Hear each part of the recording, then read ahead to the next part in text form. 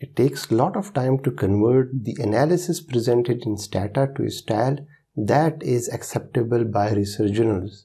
In this video, we are going to cover a user-written command called Asdoc that would help us quickly convert the analysis table from Stata into a nicely formatted tables in a Word file. So let's get started. Asdoc is a user-written command and it is used to convert the table from Stata into MS Word. It currently can only be used with MS Word and not with Excel or any other format. Although this command can be used for correlation table, summary statistics, frequency distribution, but in this video we are going to cover just the regression analysis and the rest will be covered in other videos. We have loaded the auto dataset using this command. So let's first understand the syntax of this command. The syntax of Asdoc is quite simple and this is where it stands out from other commands such as outrec2 or estout. We just have to write the Asdoc as a prefix to any regression command that we want to output. So we write the Asdoc, then the command or the regression command or summary statistic command that we want to use, and then after comma we input all the options whether they are related to Asdoc command or the regression command that we are using. And this by sort variable name is optional and it just means that this command is buyable and we can output regression table for different categorical or categories or group variable. When using Asdoc, we can output regression table in three different formats: the full regression table, the nested regression table, or the wide regression table. In this video, we are just going to cover the full and the nested regression table, and we will explore the wide regression table in another video. Starting with the full regression table. This is the regression command that we are going to run. Although in this case we are simply using the OLS regression, but it can work the same way with other regression models. Let me remove the Asdoc command first to give you a better idea. So this is our simple regression command and we want to regress our dependent variable price on mileage and the repair variable. We simply add the Asdoc prefix to this command and that's it. That's how simple this Asdoc is. This is how the table would look like. Now this don't look like a format that would be acceptable by a research journal, but it is a quite convenient way to store results, or I would say to store full results, compare tables, share them with your co-authors. And if I run another regression with the Asdoc prefix, it would add another table to the same file and it would keep on adding tables to the same file. I will discuss it in a while how to save it in another file. For now I just want to focus on the basic idea of Asdoc. If in case I didn't wanted the confidence intervals, I would use the no CI option. And that would not record any confidence interval in the tables. Now there are tons of options that enhance the capability of Asdoc and I will discuss them in the nested regression table section. Almost all the options that would work with nested regression table would also work with full regression table. So let's move to nested regression table. Nested regression tables are the most commonly format of regression table that are reported in research journals. If you want to use nested regression table, we just add the word nested or for short nest. In this command I have added a bunch of other options as well and let me first explain them. The save option is used to give a specific file name where results would be stored. In this case, I want to store the results in the MS Word document by the name of new file. The replace option is used to delete any previously saved file by the name of new file and save a fresh copy with the results of this command. This is how the result look like. We have one column, we have the coefficients, the standard error, the significants are denoted by the statics, and we have number of observations and R-square. This is the default look of nested regression table with Asdoc, and we can improve it. Normally in Stata, when we add options after comma, then we do not need to have space between the comma and the option. But due to some issue with this specific command, we have to add a space after comma.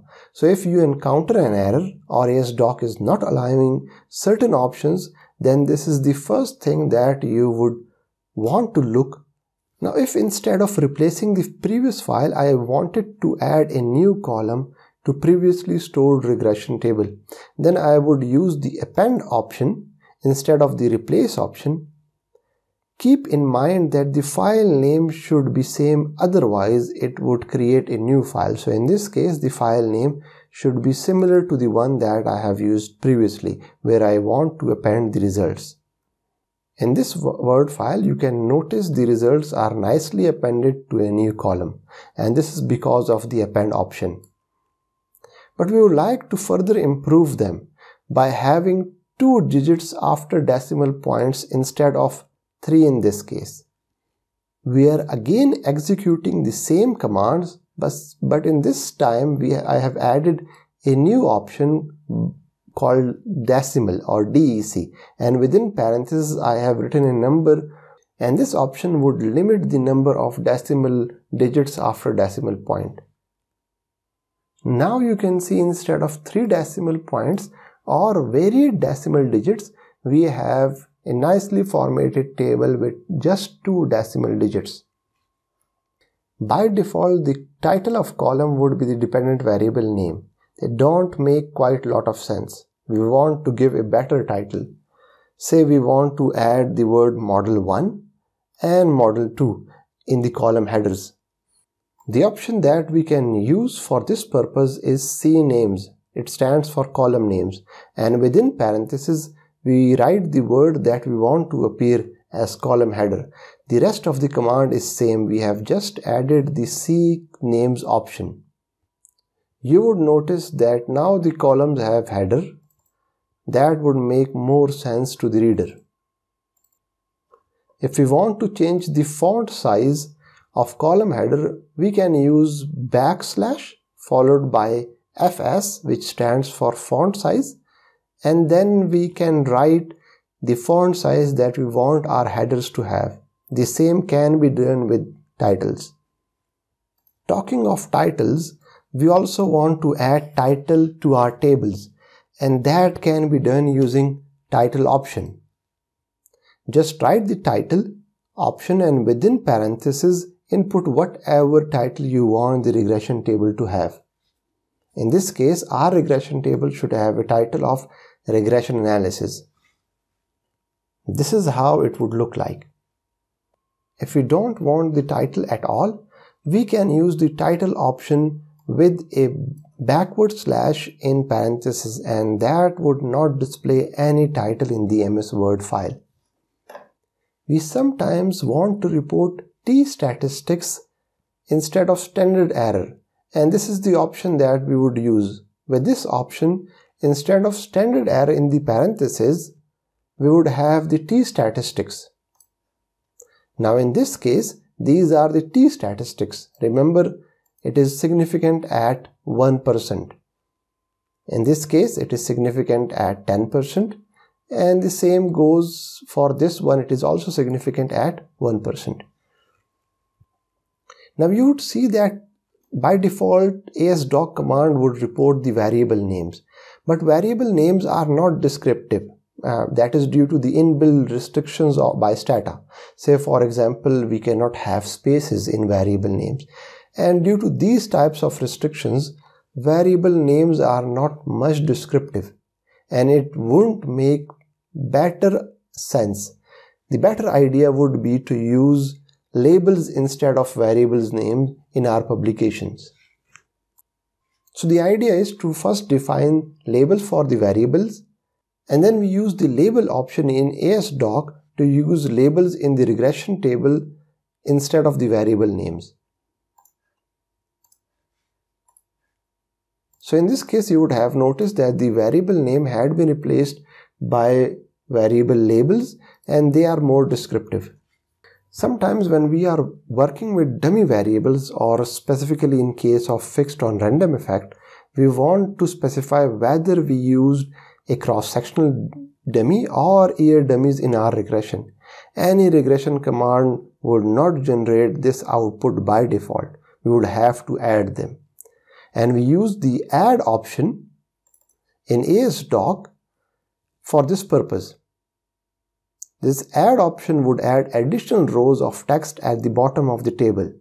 We write the add, open the parenthesis, then within the parenthesis we first write the legend, then we write the text that would appear in the column next to it, then again the legend, and then the value that would appear. This is how it would look like. The legends are in the first columns and the values that we had are in the second column. We can also add additional statistics using stat option.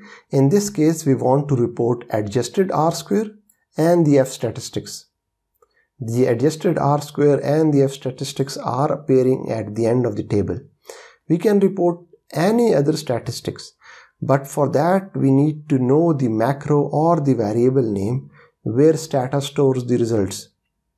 To find the macro details, we either use the return list command, and these are the macros. Remember, we just had the adjusted R-square and the F statistics, and this is the macro that we used. Or alternatively, we can go to the help file of the regression command that we used. In this case, we have used the regress command.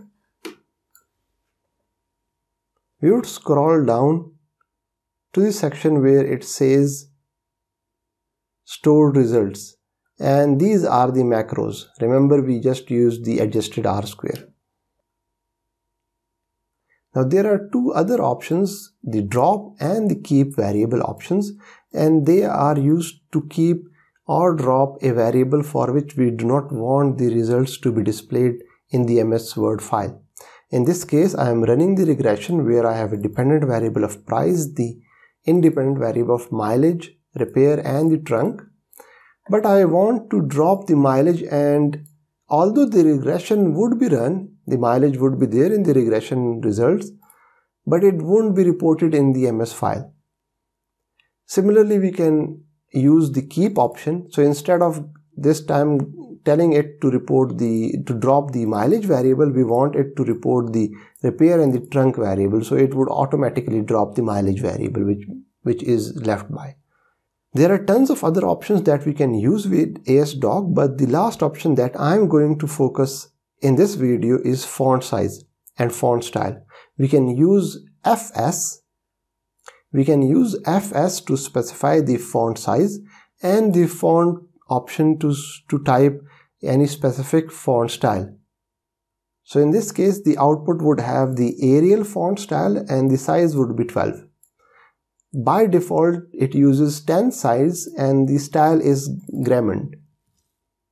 We also have FHR, which stands for Format Row Header, and FHC, which stands for Format Column Headers. And within the parentheses, we can write some RTF controls. Some of the RTF controls are mentioned in the help file of Asdoc, but you can Google for more controls. Use of RTF control can take Asdoc to a whole new level. Please click on subscribe button and hit the bell icon. You will get a notification as soon as we upload a new video. Also leave a comment in the comment box below for a recommendation or any suggestions that you would like to give.